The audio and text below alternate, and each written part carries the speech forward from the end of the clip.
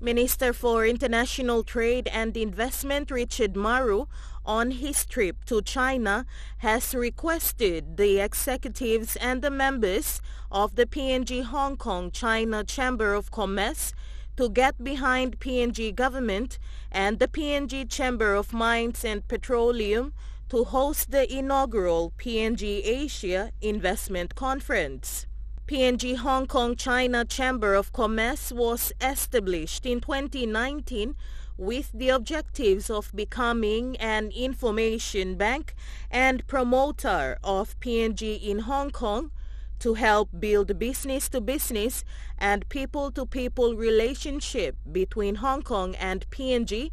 and to set the foundation for special economic zone development in PNG through bilateral technological skills transfer schemes. Meanwhile, PNG Hong Kong China Chamber of Commerce raised a concern regarding travel visas to PNG, stating it has been difficult to obtain it with the high cost of accessing consular service. Minister Maru, in response, said he will take it up with the government and the responsible departments when he